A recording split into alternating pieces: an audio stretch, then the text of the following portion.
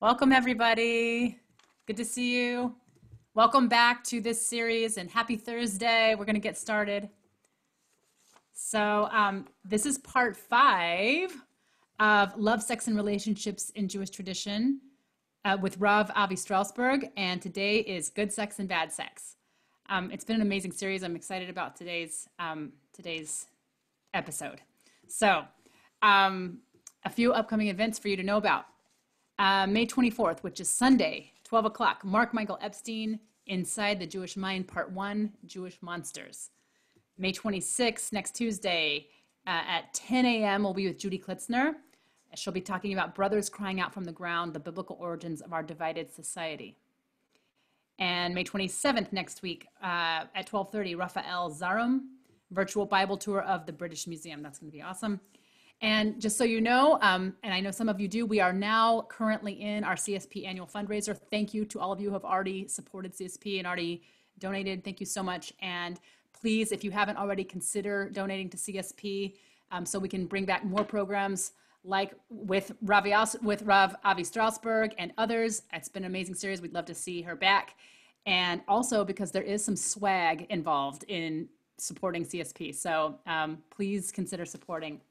If you're not already on the email list, please email Ari at arikatz18@gmail.com. That's ARIEKATZ18@gmail.com. Subscribe to our new YouTube channel. I can put the link in the chat later.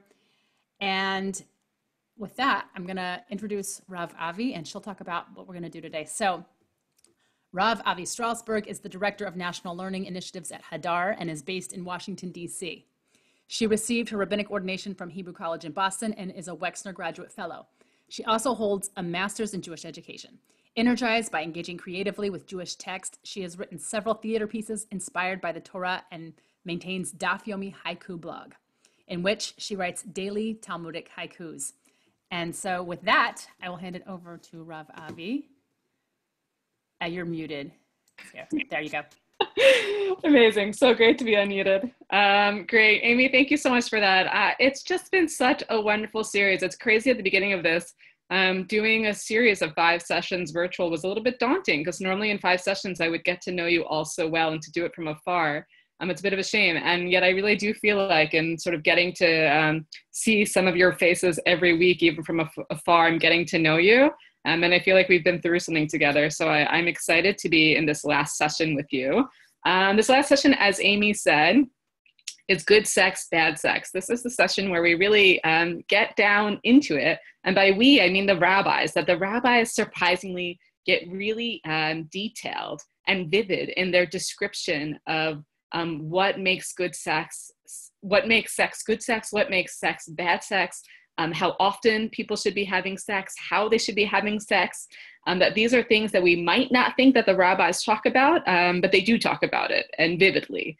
So that's what we're going to be looking at today. Last week, just as a reminder, we started moving into this topic. We were looking at the topic of sexual desire, and we noted that sexual desire oftentimes is referred to by rabbis sort of in code language, just as yetzer hara, the evil inclination. And so the very fact that sexual desire is sometimes called yetzer hara, the evil inclination, already gives a little bit of an inkling about some of the feelings around sexual desire and how we're to relate to sexual desire. We looked at a number of different stories that I think, there could be another series that I've always loved to do. It would be called Rabbis Behaving Badly. And we looked at a number of texts that could really go into the Rabbis Behaving Badly series of rabbis who, finding themselves overcome by sexual desire, do all sorts of crazy things, superhuman feats of strength.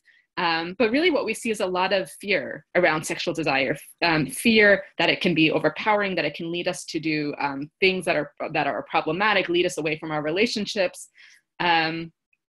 We also saw a lot that the sexual desire that we seem to be concerned about seemed to be primarily with men and not with women, that we were more concerned about like the male sexual desire as being something that can become overwhelming and too much. And at the same time, as we saw texts that really, I think, painted sexual desire in a bit of a fearful light of something to try to squash or stay away from, we also saw several texts that presented in a different way. We opened with that text with the student, the audacious student, Rav Kahana, hiding under his teacher's bed, under Rob's bed, and hearing Rob and his wife talking and laughing and enjoying each other during sex. And remember, the student said, wow, the master is like someone who has never tasted a cooked dish before, and then he gets kicked out of the room. But the point of that story was to say, certainly that seems to be a story of sexual desire, and a story in which really a sex positive story in which there seems to be a certain amount of enjoyment and intimacy happening in the sex between Rob and his wife. We also looked at a final text last week on the Yetzer Hara that said, if it were not for the Yetzer Hara, if it were not for the evil inclination, that all these important things would never happen. Children would never be born because there would have been no desire that led to the sex that created them. Buildings would not have been created. That sort of man's ego and arrogance to build and to drive actually creates positive things in society. So we saw some texts that both, I think, reflected positively and also negatively on how one should relate to sexual desire. Today's class is going to be a bit of the same in the sense that we're going to be looking at different texts. Wow, pretty amazing. We're going to be looking at different texts that really speak to sex. But what I do want to say is, again, I just want to emphasize, if anyone at the end of this course asks you, what does Jewish tradition have to say about sex? What you should say is, it says a lot of different things. And that's what I want you to take away from this class, is that there's not a one-note answer to Judaism says X about sex, that actually it's complicated and nuanced. And you're going to see a lot of those different perspectives in the text that we're going to look at today. Some of the questions we're going to be asking today are, how often do the rabbis think that we should be having sex? When should that be happening? What are their attitudes towards sex? And what is the role of intimacy and pleasure in sex? Okay, so that's what you have coming for you. We're going to try something new today. For our very last session, we want to try to open with a little bit of talking together in breakout rooms. This will give you a chance just to connect with a few other people. I've so appreciated that chat function, and also it's even better when you get to hear each other's voices and hear each other's questions in live time. So Amy's going to, just in a moment, break us into groups of about 4 people or something like that. The question that I want you to discuss in your groups is this. If someone were to ask you, what do the rabbis have to say about sex? Just from your own guessing or from what you know, what do you think the rabbis have to say about sex? I'm curious to get sort of a baseline for what we think the rabbis have to say, and then we'll see if the texts we look at confirm what you thought, if they surprise you, if they differ, and in what way. So the main question you want to share in your group is, what do you think the rabbis have to say about sex? And if you all talk about all of that and you still find yourself having a little extra time in your breakout rooms, you're only going to be there for 5 minutes, so it's not so much time. You can share, is there a particular learning from the course of the last few weeks that you're thinking about and taking with you, a text that has stuck with you? Okay, so we're about to get, Amy will do her magic, and in just a moment, you'll be funneled into your breakout rooms. You'll have about 5 minutes, and then we'll come back together for the rest of the And there will be when we get down to the final 60 seconds, it'll notify you that you've got 60 seconds remaining, that it's ending. So here we go. Coming, just a second. Here we go. All right.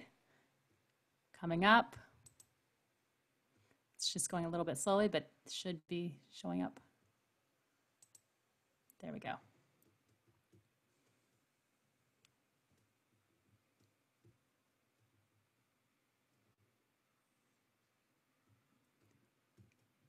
You can click that message that says to join your breakout session or breakout room.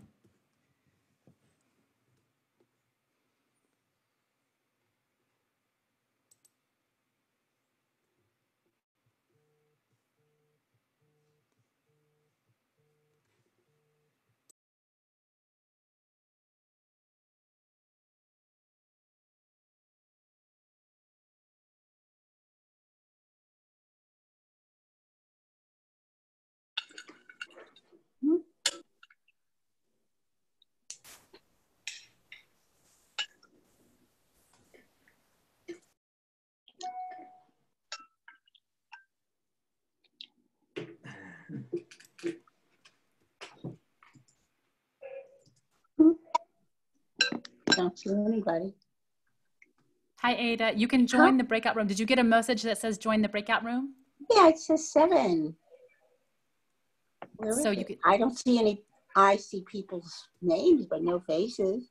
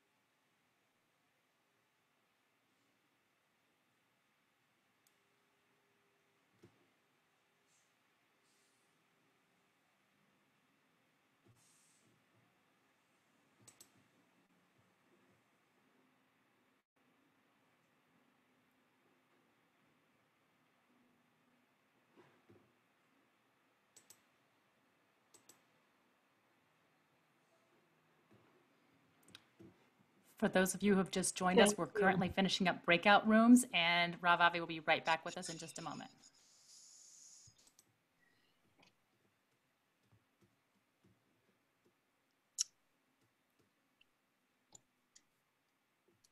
I've lost my group. It's okay. Everyone's coming back in just 1 minute. So, Okay, so we're past the 60-second because I lost who I was with. All right. they're coming back in about 50 seconds. Okay. Okay. Hey, David. Hey.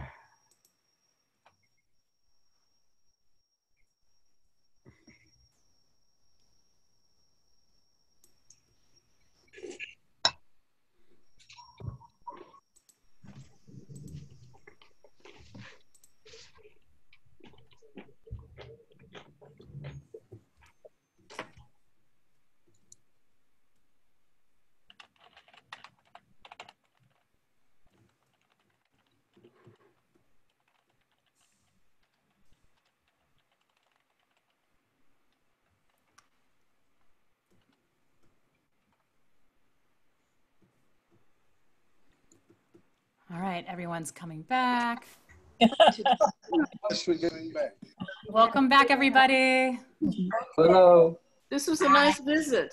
Yeah. Yeah. Hi, Edie. Hello, welcome back. Okay, Let's get back to Rabbi Avi. that was fun. Okay, Hi, Joyce.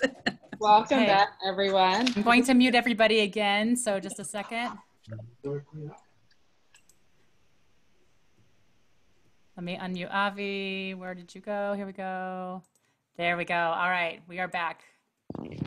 Okay, welcome back, everyone. I just want to say, for my sweet little corner of the breakout room that I was in, it was so nice to get to talk to a few of you and to meet you and to hear your voices. So I hope that it was as sweet for you in your breakout rooms as it was for me. There's something so special about getting to actually hear people, and for me to meet people for the first time after all this learning together. Okay, so I would normally be so curious to hear what came up in your sessions. Why don't you this would be actually really interesting to me. Why don't you use the chat right now? Chat to me if you have, and to be clear, I'm not promising to answer these questions, but I'm curious to know, what are your burning questions that you want to know as it relates to the rabbis and sex? The questions of like, what do the rabbis have to say about X? Or this is what I really want to know about. If you have any questions that are really on your mind, I'd love to see them in the chat now, and then we'll see if we'll hit any of those in the class. I'll just give you a moment to chat those.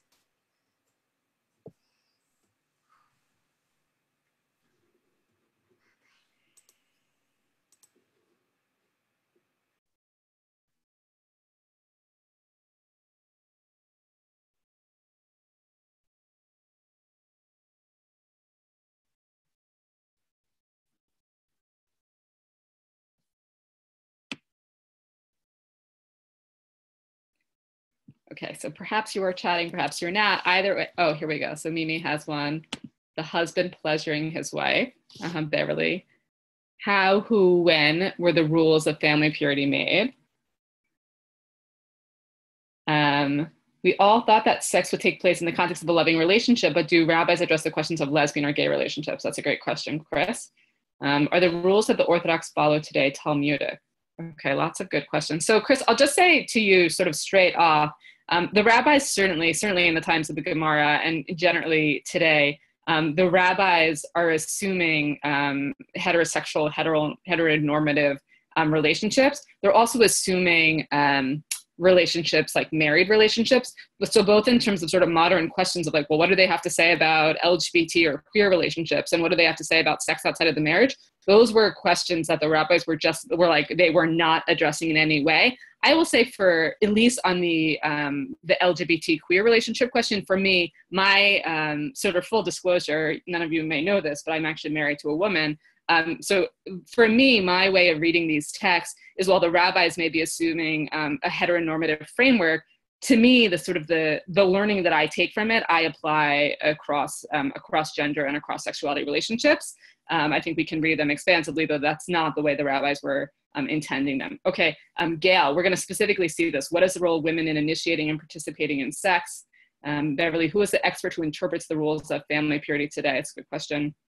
What do the rabbis say about variety of sexual behavior? Wendy, we're going to hit that off the bat, so you're going to get your question answered. What about prostitution? Okay, great questions. So we'll have to do the follow-up 5-part series that is only on sex to address all of these questions. Okay, I appreciate these. Let's go ahead and get started, because we want to make the most of our time together, and we'll see which of these questions we're able to cover. So I've chatted into the chat the link to the source sheet today. Let me just drop it in one more time, since we had some conversation since then. Okay, so there you go. You can go ahead and open up the source sheet if you need that on the Google. Okay, so we're on the very first text. Oh my God, how many times am I going to do that in the class? The very first text. So the very first text, before we can talk about how and where and what, we have to just establish sex as an obligation in the Torah. So let's look at the verse in Exodus that really establishes that obligation. So the context of this verse here, this is the first source. The context of this verse is, it's talking about if a man actually takes another wife. So in the times of the Torah, that was still permissible. It only became not permissible later on. But if a man takes another wife, the Torah then goes on to say, if he takes another wife, she'ara, kesuta, ve'onata lo yigra. So these words, she'ara, kisuta, and onata, it's very debated how to translate them. For our purposes today, and often how they're translated, she'ara refers to food. He's still, even if he takes another wife, he's still obligated to provide her with food. Kesuta, he's still obligated to provide her with her clothing. And onata, ona here is a word that they're using to say he's still obligated to satisfy her, basically, to have sex with her. And actually, if you look at a ketubah, these three words, the man's obligation to the woman, in the food, clothing, and sex, are written into the modern day ketubah, and it stems right from the verse in the Torah. What's sort of ironic of putting this in the modern day ketubah is the context in the Torah is if a man takes another wife, he still has to uphold his end of the bargain to the first wife. But what's important for our purpose is straight out, the Torah is saying a man is obligated to have sex with his wife and to have sex a certain number of times. So that's part of his obligations. Interestingly, you see that in the Torah's eyes, already one of the questions we should be asking that was raised is what is the role of the woman? In the Torah's eyes, it's the woman doesn't seem to have a obligation to like have sex with her husband or sexually satisfy her husband. It's in the Torah's eyes, it's one-sided. It's the husband to the wife. Okay, on this note of the obligation of sex, let's look at the second source together. This comes from the Gemara. It comes from Tractate Ketubot. And interestingly, the rabbis actually have a very detailed, in terms of if you're wondering, like, what is the amount of, like, the number of times in a healthy sex life someone should be having sex, the rabbis spell it all out for you. So the rabbis say, Talmidim yotzim leTalmud Torah shelo berashut shloshim yom. So students can go, they can like leave their wives and study Torah without permission for 30 days, which is to say more than they're allowed to be away. Oh, that link didn't work for people? Let me try it again. Let me try one more. Oh, it seems like a lot of people are in the Google Doc though. So perhaps I think you had a PDF of it or tried the Google Doc again because people do seem to be accessing it. I just posted a PDF as well. Amazing. Okay. So hopefully that'll work.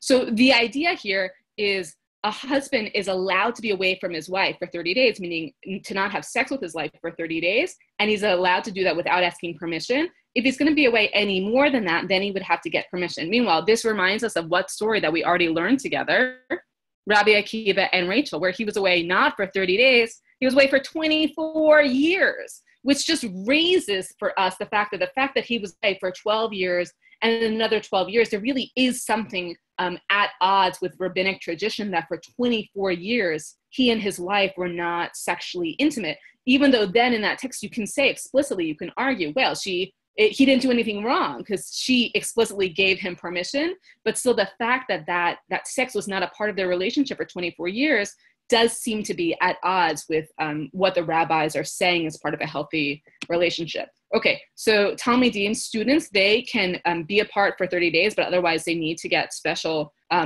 reshut, special permission. Poalim Shabbat Echad. Workers, they can be away for 1 week from home. Otherwise, if they're away for more time, they have to get special permission. And then it says, Ona ha'mora b'Torah. The word ona, where it says in Exodus that a husband is obligated to a wife with ona, and really the word ona, often even in modern Hebrew, ona is like a season. It refers to amount of time. So they're saying the amount of time or the frequency with which a man has to have sex in the Torah. Now it's going to spell it out for all these different professions. So it says, men of leisure, kayalim, men of leisure who don't work, they should have sex with their wives every day. Laborers, who presumably are a little bit busier in getting out of the house, they should have sex with their wives twice a week. Donkey drivers, who I presume are a little bit more on the road because of their donkey work, once a week. Camel drivers, who are perhaps going on longer trips, so they're far away from home more, have to at least have sex with their wives once every 30 days.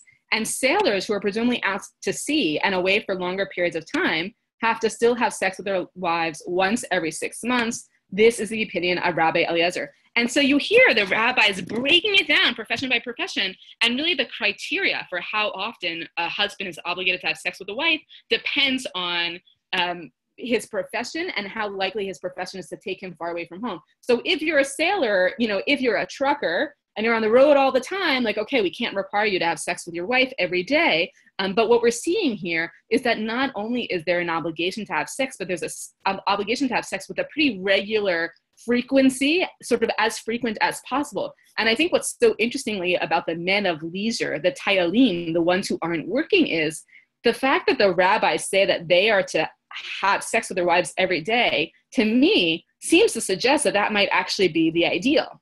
That in the ideal world, if you are in the same space together and you're available to each other all the time, if you have the time, if you're not busy with anything else, that might be the idea. And it might be that other things keep you away, and then we understand and we work with that, but that sort of the baseline is sex is a really regular part of their relationship. And the other thing that I might just add, this is a little bit reading in, but on the question of where does pleasure fit into sex? Is sex purely for procreation, or is pleasure a part of it? I do wonder if the fact that the baseline is sex every day, it seems to me that the sex has to be going on just sex for procreation, that there has to be some element of sex for pleasure. Otherwise, you would be requiring it sex at a certain day in a woman's cycle. But the fact that it's every day seems to say there's something beyond that. Okay, I'm going to take a look at your questions in the chat now. How does this timing requirement jive with family purity? So that's a difficult thing, Beverly. It does have to jive. So Beverly is referring to the period of nida, where based around a woman's menstrual cycle, depending on how one keeps it, it might be 7 days that they have to be apart. It could be 14 days that have to be apart. So I think that would be, of course, this timing has to jive with that. They're not suggesting, and so that could be hard, that if you're a sailor and you're like home for 3 days every 6 months and you have an obligation to have sex, but at that time it falls during your wife's nida period, that could be very difficult. Okay, Wendy says, but do the women have the same leisure availability, women who run a household, raise children? Which is to say, okay, good. So this text is only concerned with when is the man available, what are the man's commitments that would prevent him? And Wendy is saying, well, actually, it seems like there's two people in this relationship, and we also need to care about her availability and her readiness. That's a good question. That really, and so I think the way that you transpose this text to our times is, you have to make it about both partners. That the question is figuring out what is the healthy rhythm in a relationship that works given both partners' commitments and leisure, and when they can find the time, that there's sort of an ideal of how often, and there's figuring out how to work that into both people's schedules. But the rabbis don't really address that. Though really the rabbis are specifically addressing the man's obligation to have sex with the wife, even though there isn't even an obligation on the woman's part to the man. So they're not addressing that. Beth says, did Rabbi Eliezer consider himself one of the men of leisure or labor? That's a good question. I don't know offhand. Certainly, can't imagine he considered himself a man of leisure, because he was certainly like a Torah scholar. A lot of the rabbis had professions. I don't know offhand what Rabbi Eliezer's profession is. For me, I understand a man of leisure as being like, what's a nice way of putting this? I don't have a nice word, so I'm not gonna say it, but like, the one who doesn't have a job and is just sitting around all day. If you're doing nothing and not contributing in any way, you should be, this is the thing that you should be doing. So I don't imagine that Rabbi Eliezer was under the once a day. I'm not sure what exactly. Certainly, I also don't imagine he was like a sailor either. Some middle ground. What if the wife does not want to have sex that often? Retirees, illness. Okay, so that's a good question. So Susan, let's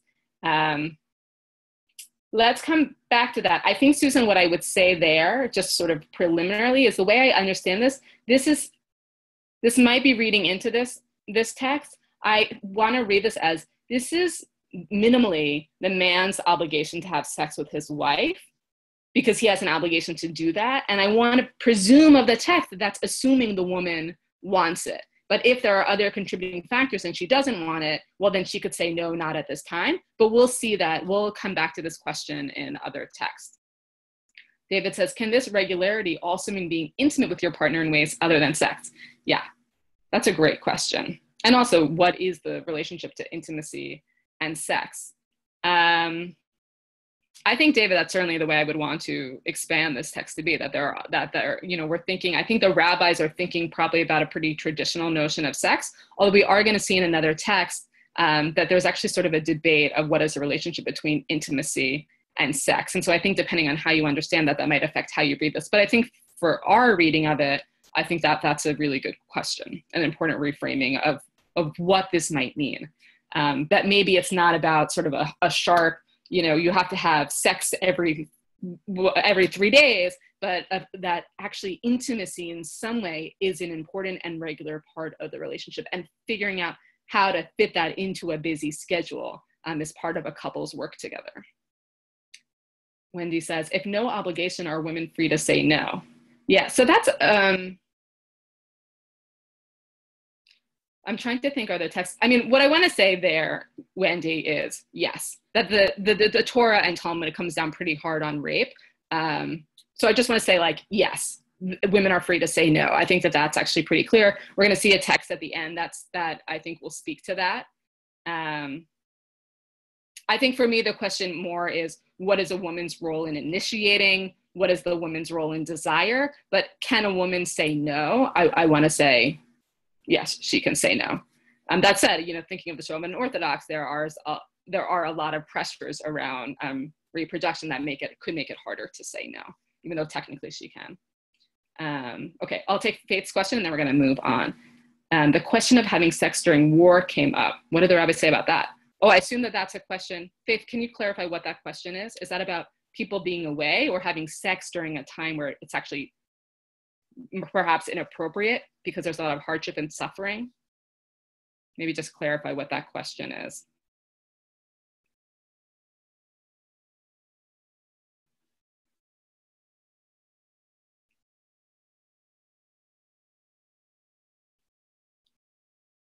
I think Faith, if you're able to clarify that question, I'll come back to that maybe when I do the next set of questions. And if I forget, just remind me in the chat to come back to that question. Okay, so now that we've established the obligation of sex and sort of the regularity, let's look at how sex is actually supposed to be performed. We're going to see some really interesting texts. So take a look at the third text. Basically, we're going to look at a series of texts from the tractate. Just one second.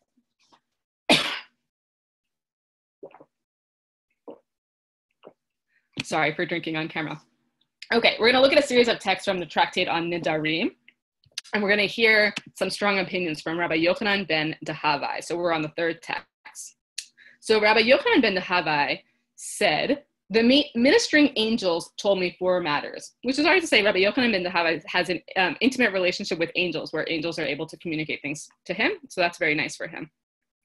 So he said, for what reason do people that are, so I just want to say as a disclaimer to this text is really problematic from a disability perspective. It says, the text assumes that people who are disabled in a certain way, that this is like a negative thing that we don't want. I want to, with your permission, sort of bracket the fact that this text, from that perspective, a disability conversation, is very problematic and could be an offensive text, but sort of see the questions that they're asking.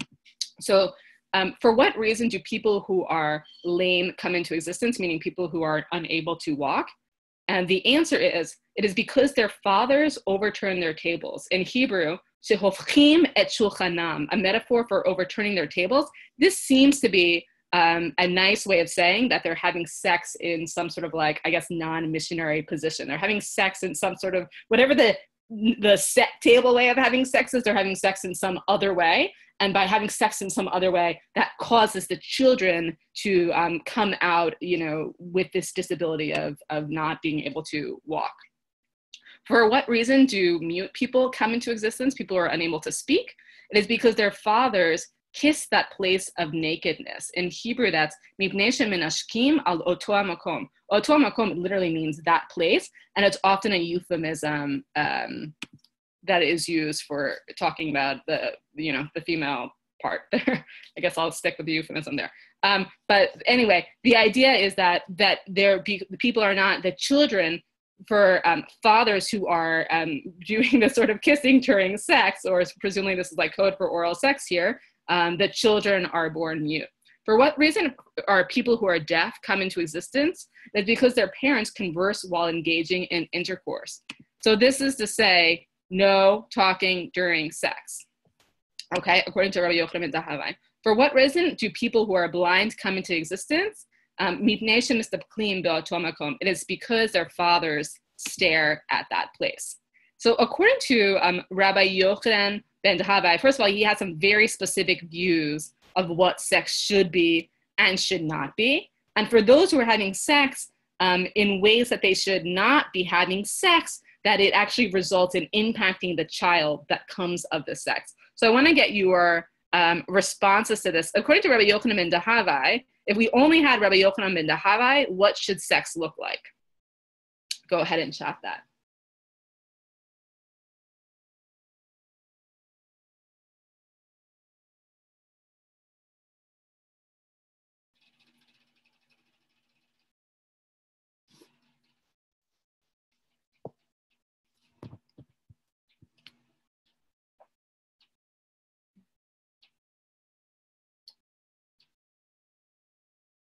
Okay, so we have boring, very mechanical, silent sex.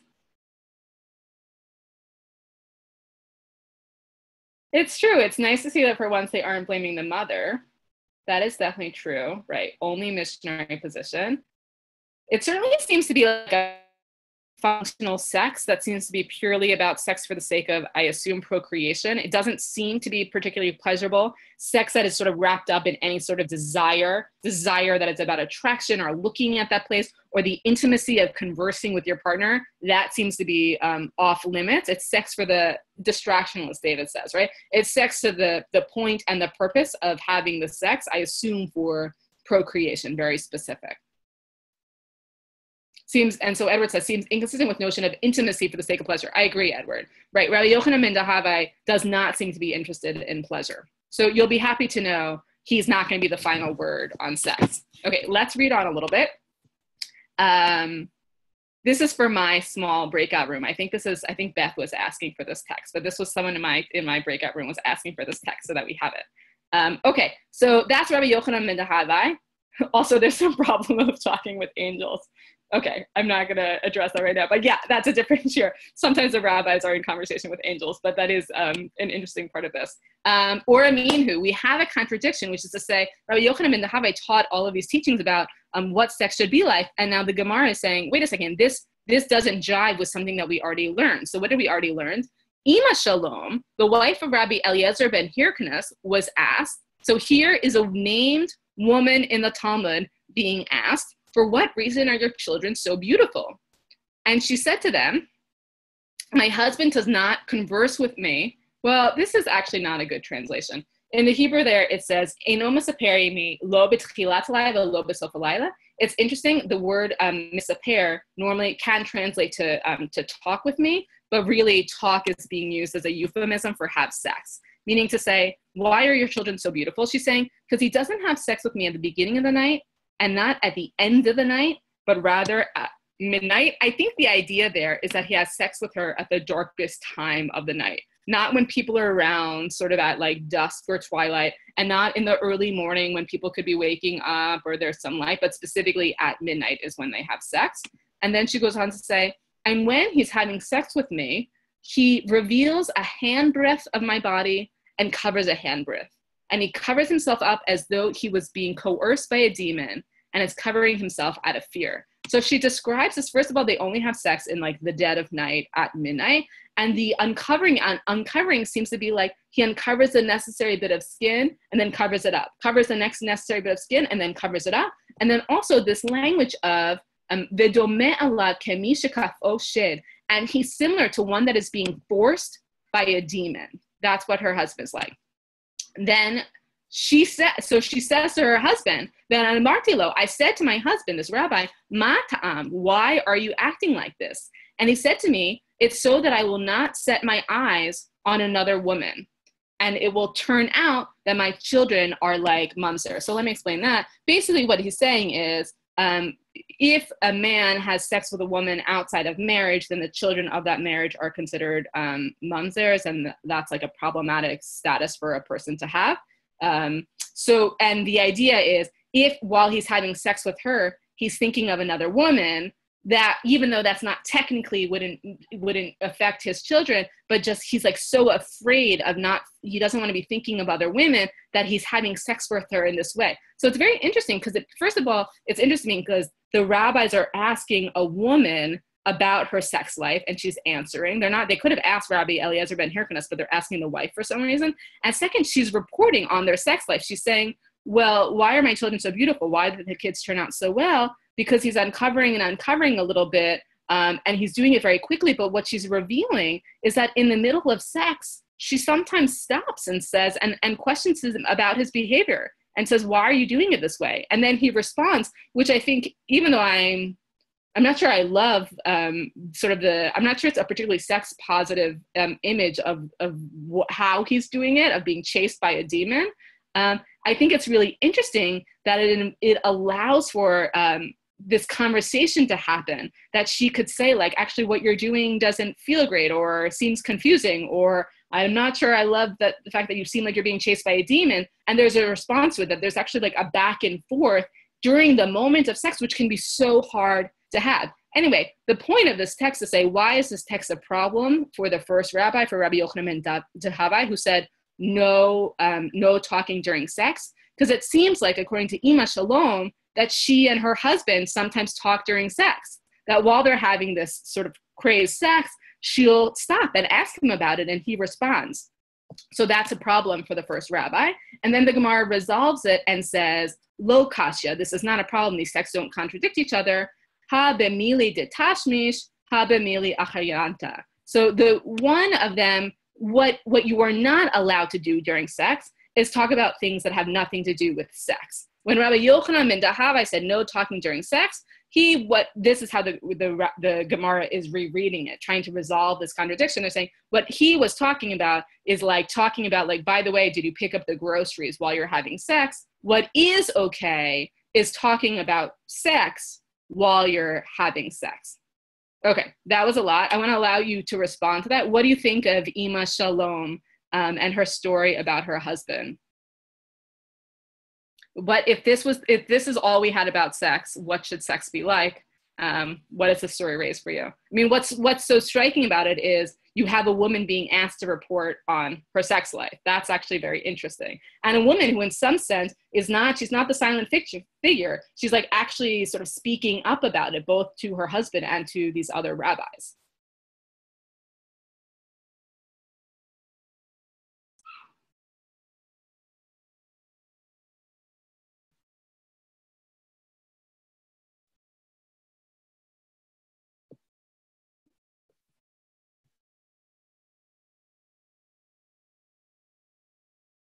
Mm-hmm. So Amy says they are focused on sex and not anything else.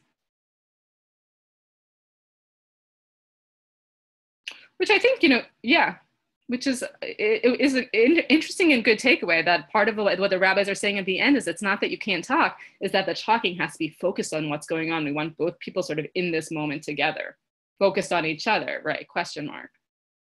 Yeah. Okay. Let's go on and see a little bit more text together.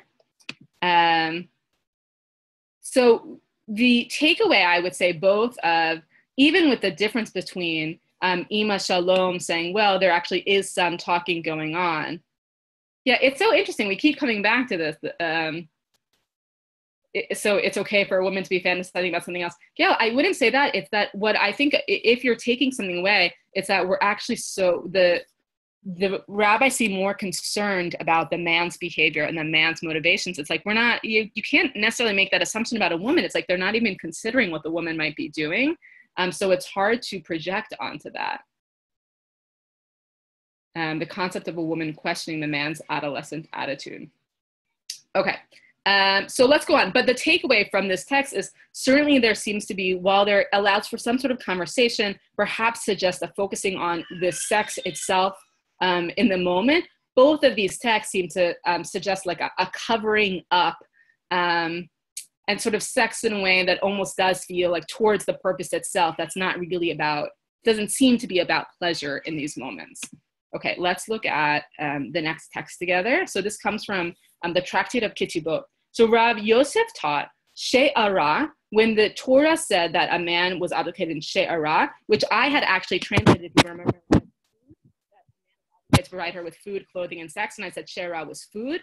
I also said that people are not sure how to translate it, and it sometimes gets translated as totally different things. So here, Rav Yosef actually translated a man's obligation to her not as She'ara, as food, but as kiruv basar, which means intimacy. That's about like intimacy, like naked intimacy of the flesh. That's about sort of like a a sort of like a naked cuddling. So he says kiruv basar is and I think it might be distinct from sex. So David, that goes to your question there. So he says, what is she'ara? This refers to the closeness of the flesh. And it teaches that he should not treat her in the manner of the Persians who have sex in their clothes. We don't want to do that. The Gemara comments, this supports the opinion of Rav Huna. As Rav Huna said, I'm going to read this for you in the Aramaic Hebrew.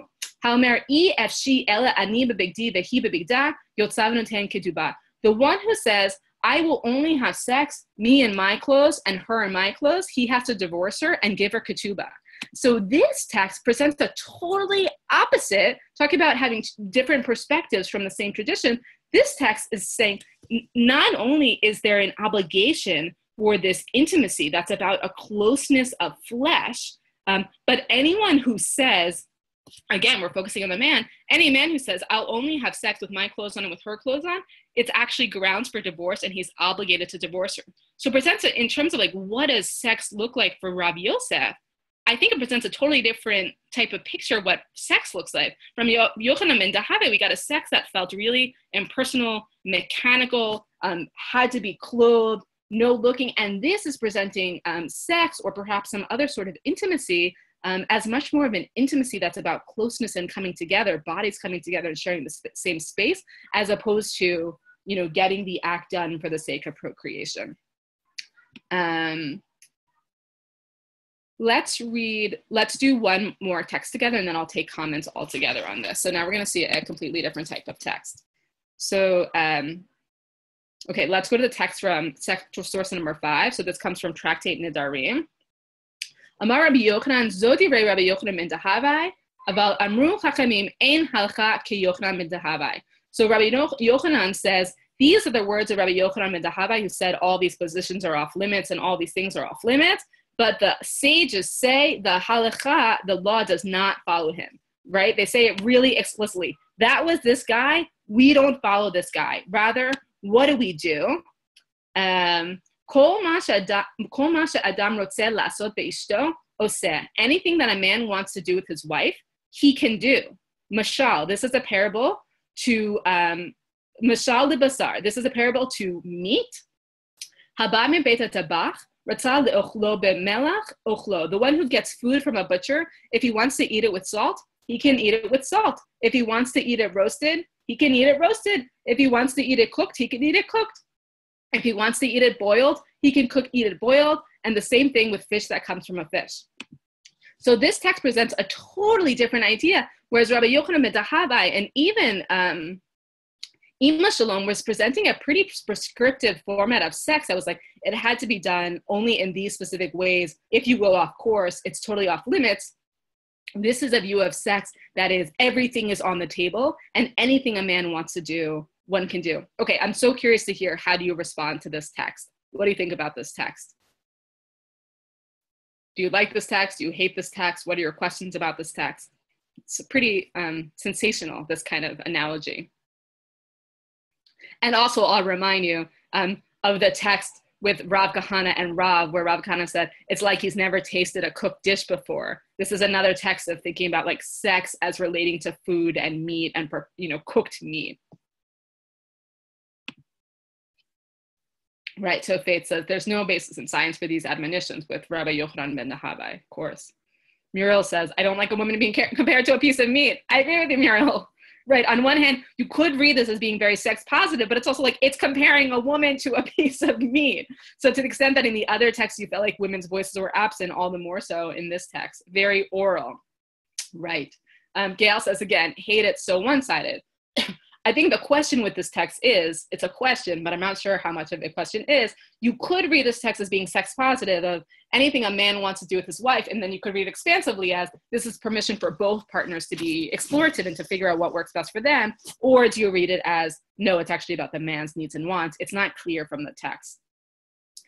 Lots of food analogies to food, hunger, desire, sustenance. So David again says with the partner's consent, good. So we have to make sure we get to that.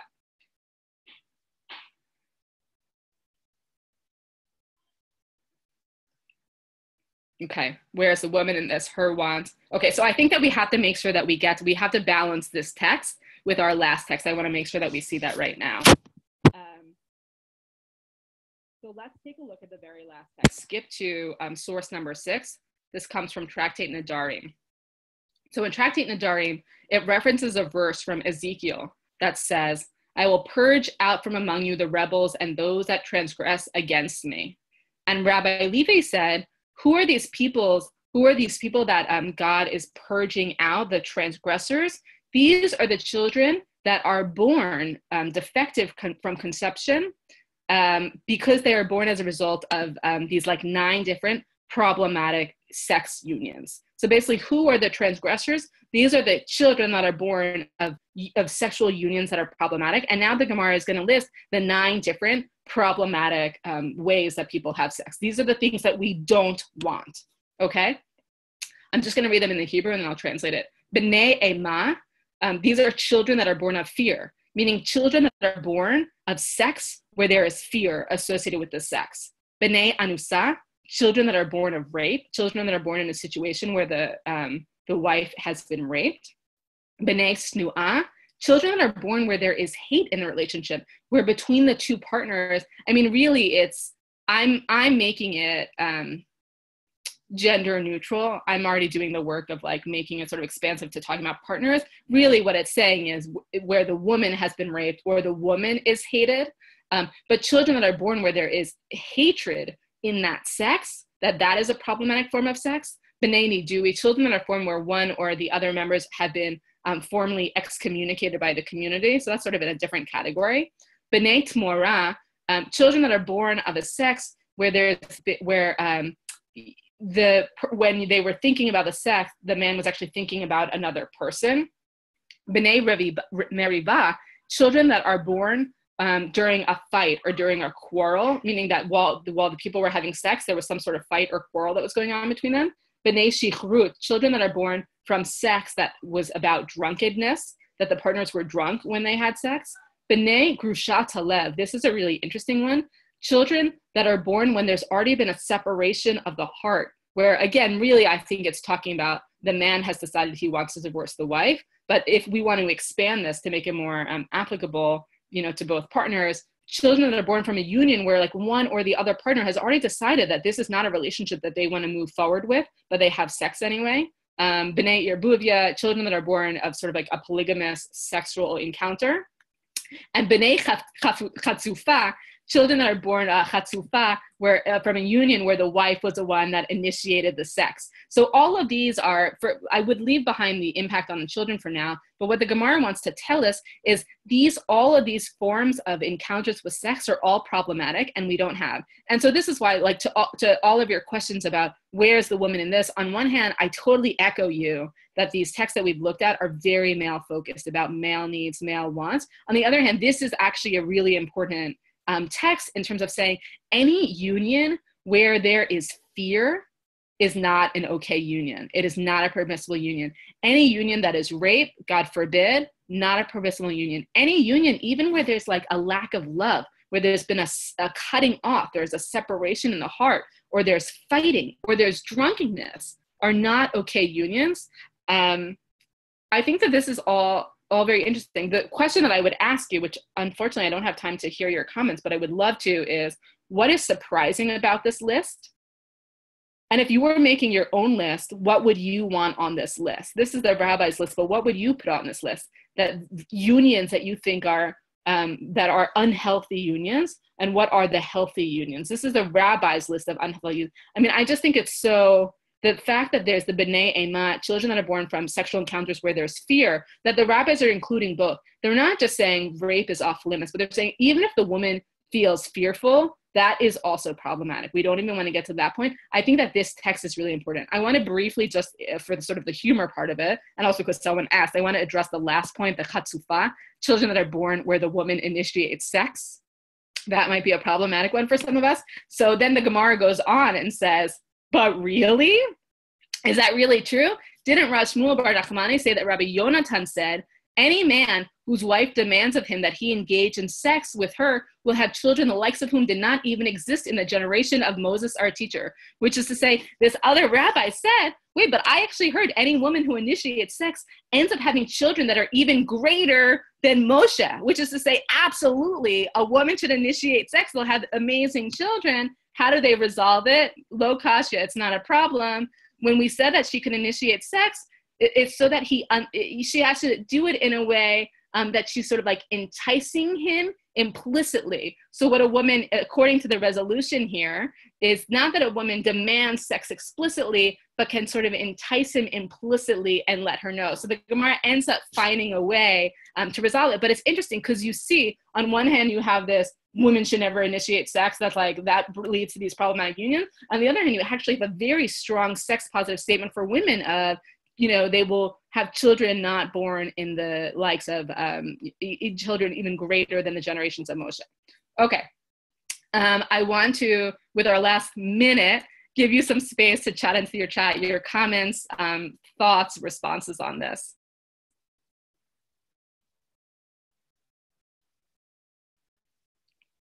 Gail, is that to protect the ego of men that couldn't perform that a woman shouldn't be demanding sex, I assume? I mean, I think that's an interesting question. I think it's like the rabbis just only really see men as you can see, the rabbis only see men as the initiators. So the fact that a woman would be the one initiating, I think puts the man in this emasculated role. I think in the rabbis, at least in this one rabbi's position. The other rabbi says, actually, no, it's an amazing thing, absolutely.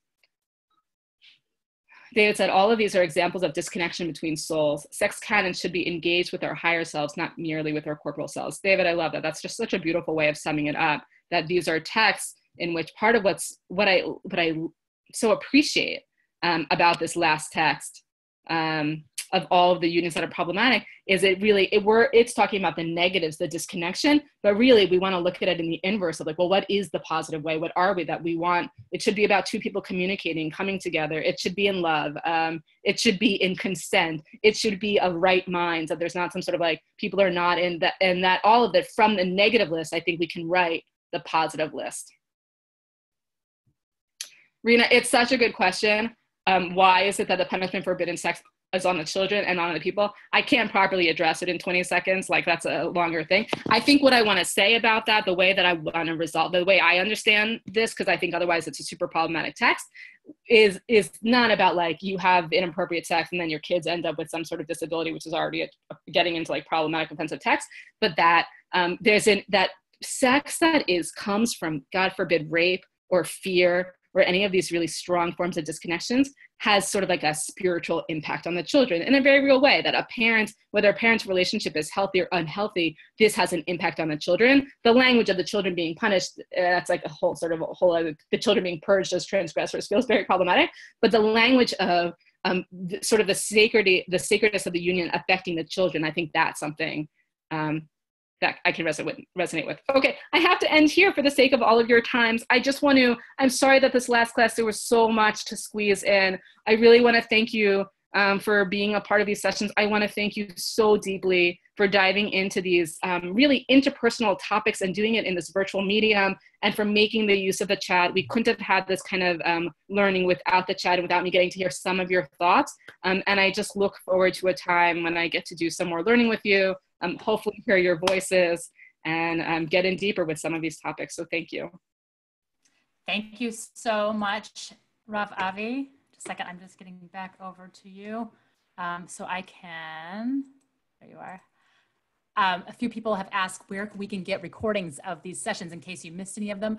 All of them are posted on our new YouTube channel, which I am posting a link to in the chat right now. There you go.